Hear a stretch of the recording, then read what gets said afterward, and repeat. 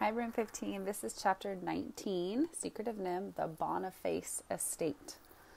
Mrs. Frisbee said, Jonathan and Mr. Ages got the screen open. Yes, Nicodemus said, and without them I doubt we could have done it. The steel frame is strong, the bolt was secure, and the wire so stiff we could not have bent it enough for one of us to go through. So we were glad they were with us and asked them if they would, after all, like to stay with us. Since there were only two of them, they said they would, for the time being at least.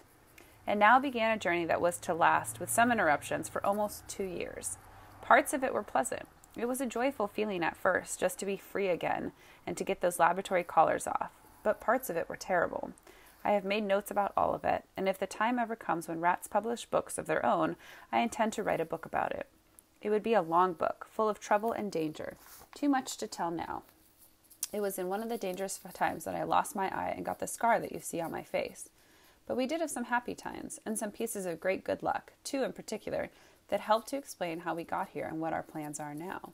It was early summer when we got out. We had known that beforehand we could tell by the lateness of the light through the woods, though it was dark when we finally stood on the roof. We had no trouble getting down the side of the building, however.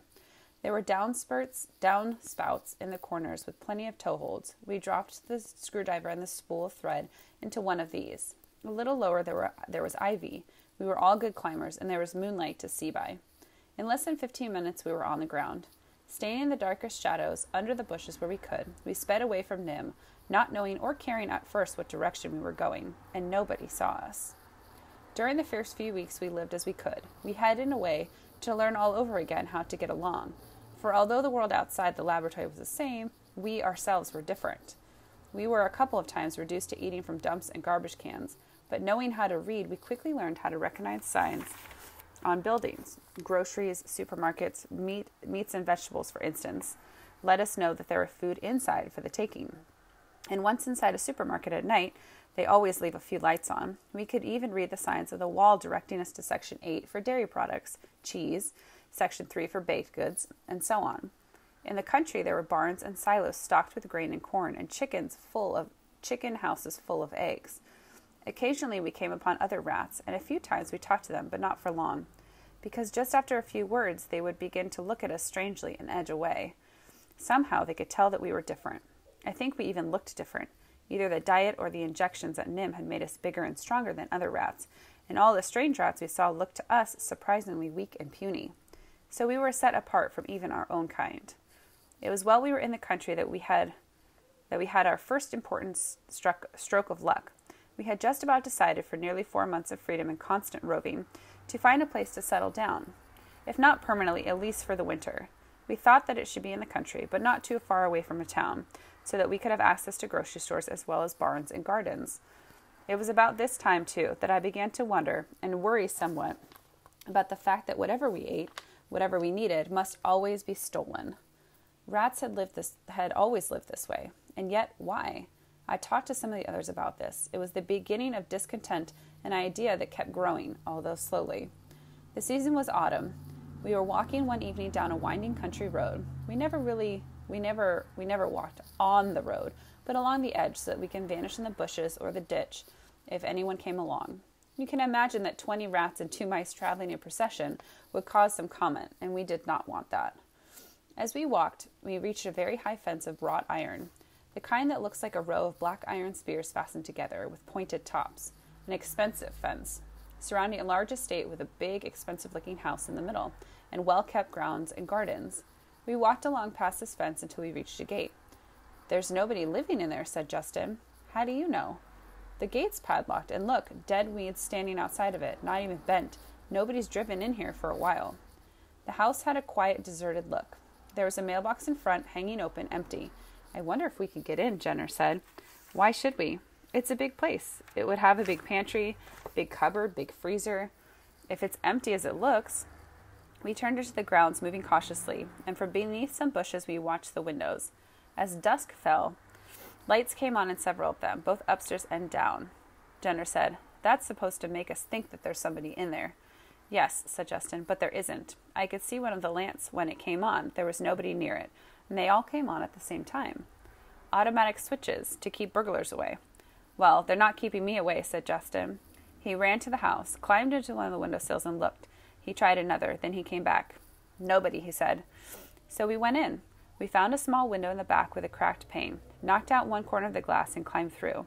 At first we planned just to look for food. We found it, too, enough to last us for a year or more. As Jenner had predicted, there was a big freezer well stocked, bread, meat, vegetables, everything, and a whole room full of shelves covered with canned food. The cans baffled us at first, and as they had in the grocery stores. We could read what was in them, but we couldn't get it out. Then Arthur found a machine on the kitchen counter. He read the instructions on the side of it. Slide can under cutter and press switch. So we tried it. The can turned slowly around in the machine, and when we pulled it out, the top had been cut free.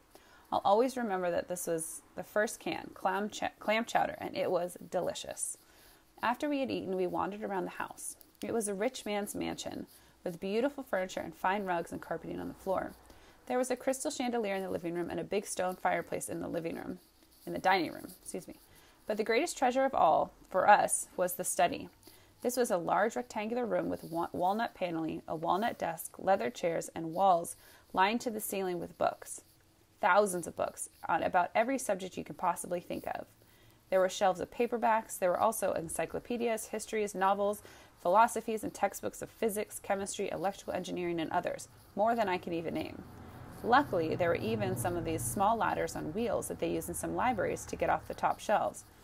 Well, we fell onto these books with even more appetite than on the food, and in the end, we moved into the house and stayed all winter. We could do that, it turned out, without much fear of discovery. We learned that from the newspaper cuttings I found on the desk in the study. They were about a wedding, and most of them showed pictures of newly married couple leaving a house to begin their honeymoon.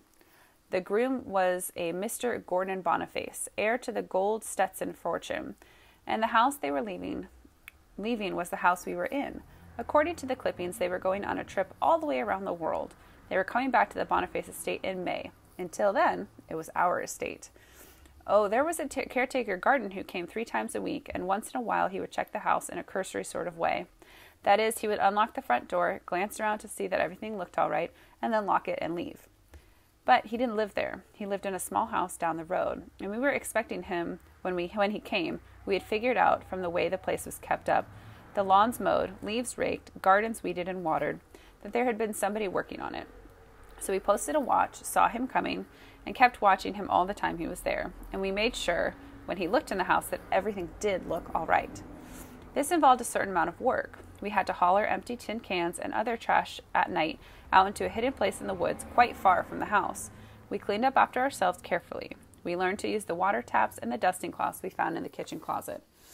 If the caretaker had looked more closely, in fact, he would have seen that the kitchen counters were somewhat shinier than they would have been in an empty house. But he didn't. He never even noticed a small corner of glass missing from the back window. And all winter, far into the night, we read books and we practiced our reading.